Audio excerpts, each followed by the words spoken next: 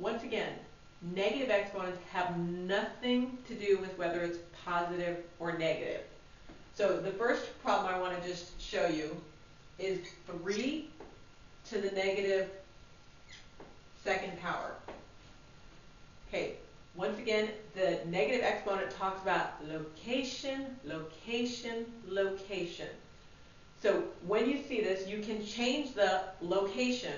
Right now we could rewrite this as just a fraction over 1. And I'm going to change the location. Right now it's in the numerator. I'm going to change the location from the numerator down to the denominator. So this here, when it changes location, it also changes sign.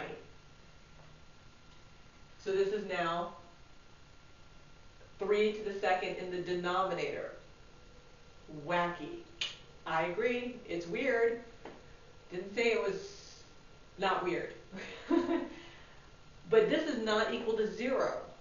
So we don't want to put a 0 here. So what's going to be our placekeeper in the numerator is that this is 1. Because we can say this is 1 times and it'll still work. So 3 to the negative second is just another way of writing 1/9. 3 squared equals 1/9. Wacky. Okay, now let's deal with some that have variables in them.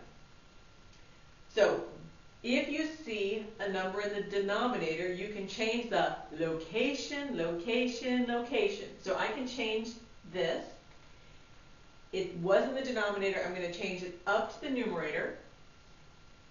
And when I change the location, I'm also going to change the sign on the exponent. So it was x to the third. It's now going to be x to the negative third. So 1 over x to the third is equal to x to the negative third. These are equivalent expressions, and you should be able to notice and identify these as being equal to each other. Okay, this one is y to the negative second power. So I'm going to change the location from here down to the denominator.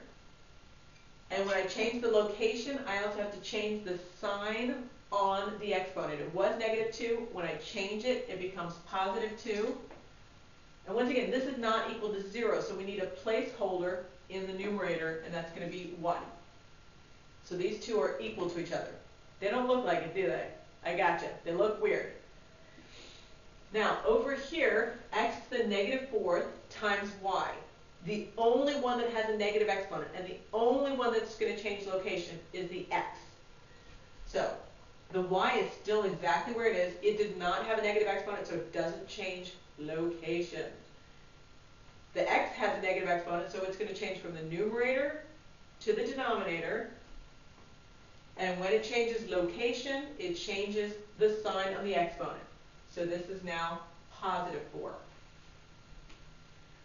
Whew! They're getting trickier here. Just giving you an overview of all the weird types of negative exponent problems you can see. This here is a -2. It's not an exponent.